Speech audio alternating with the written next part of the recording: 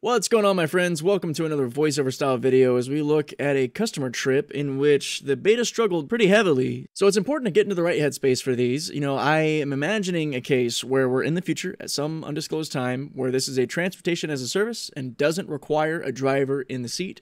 Right now, it does. I am required to be here, alert, and ready to take over at all times, which is why you see my hand hovering around the yoke. I am looking around, I am observant, I am making sure that nothing can put my customer in danger. In that regard, using this system is the same in a legal sense as using cruise control or any other ADAS system, so anybody who wants to hop in the comments and saying I'm breaking this or that rule, save your breath. I'm not, I've heard it a million times, and we're moving on. So moving on, as we approach this first left turn here, you might recognize the area. Any of you who've been following me for a while will realize that this is the start of the gauntlet, or the Friar's Challenge from the earlier days, and this is the left turn coming up to the 163 merge. Now, it's important to remember, if you haven't seen these videos, that right around here things can get a little jolty and uncomfortable, and the vehicle can make some sharp adjustments that'll throw you around a little bit, and that is what I want to avoid. So that is why, after this SUV passes, I actually take over, because I can kind of foresee some jitteriness in the yoke, and there's not the longest amount of time to take the opportunity to get into this on-ramp to get onto the 163. And this is also, as you can see as we're making around this corner, a very busy time of the morning. So rather than letting the system try to deal with this, I take my opportunity to get in there.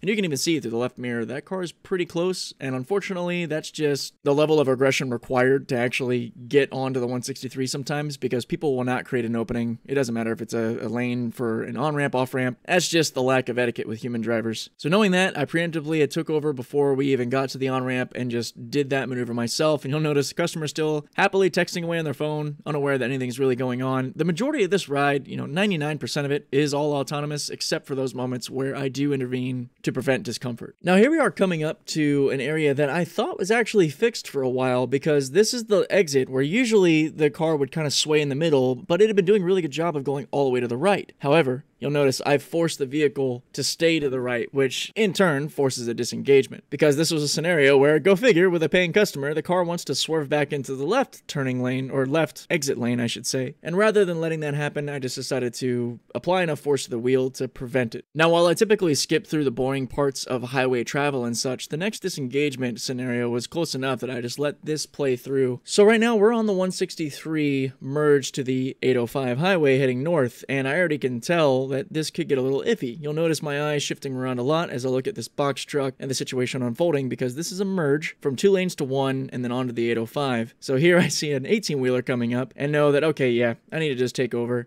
get around these two vehicles, get through them and past them, and then we'll carry on with full self-driving. I've mentioned plenty of times in the past that the system has a bit of a problem with large vehicles. It gets a little jittery and seemingly paranoid, because it's a machine, it's not actually paranoid. But in that regard, again, keeping the customer's comfort in mind, I decided to just get past that situation and continue onward. Now, as we move along here, we're nearing the end of the drive in the La Jolla region, heading into UCSD, and the rest of this goes pretty smoothly. I was actually really impressed here that we got into the left lane and the turning lane in such rapid succession. You can see the excitement in my face there that we actually got through that maneuver.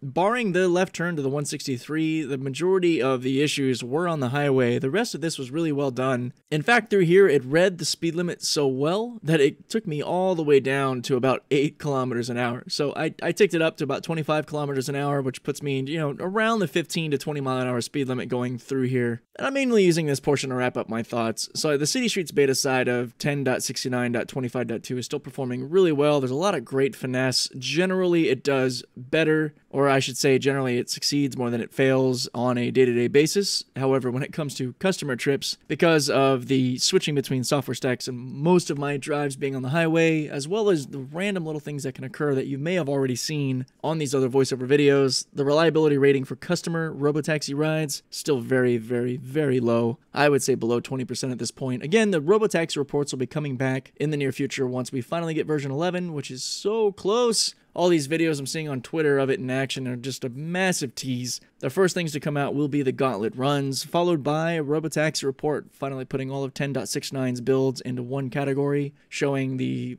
success/failure of robotaxis, disengagements, interventions, the causation donut, all the good stuff. But until then, I'm doing more of the same, trying to get good customer content and finding opportunities like this to show the different areas in San Diego where the system struggles, whether it's a disconnect between the two softwares or just an outsized challenging course or destination or route, however you want to put it. It's not too difficult to imagine a future where you can have certain areas just kind of geofenced off because they're unnecessarily complex. But for the time being, it's fun to see just what the system can and can't handle. It surprises me sometimes where I think it's going to do really bad and it ends up doing really well. And then sometimes on the simplest, straight line of a route, it'll not do so well. But that is the nature of testing. I hope you guys enjoy these voiceover videos. I'm still trying to get my timing down for the commentary and the best way to make it flow. So any feedback is definitely appreciated. Before we get going, I wanted to throw out a quick shout out to my two newest members, Richard Long and Nani the Questionable. I appreciate it, guys. It's a real privilege to have you, and I hope that you continue to love the content as it comes and the perks that come with your membership tier.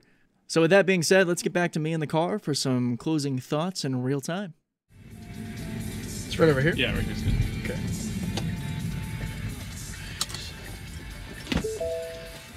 Thank you. Yeah, no problem. All right, that was a fantastic example of how difficult a drive can be and how problematic some of the situations can be. Unfortunately for this trip, it started out basically going through the dreaded 163 merge scenario from the Friars Challenge and the Gauntlet. And today was a good example of traffic being really bad and people not wanting to let you over. So that's why I took over at the left turn onto the on-ramp because it was going to take way too long and was getting uncomfortable. You'll notice that every time that I disengaged in that video, it was keeping the comfort of the passenger in mind. So when it comes to using the turn stock over the brake or whatever, those are my reasonings. The guy the whole time probably didn't realize that most of that trip, I would say 99% of that trip, was autonomous. The 1% that I drove was just to make sure that it stayed smooth during some complicated maneuvers. But on to the next customer.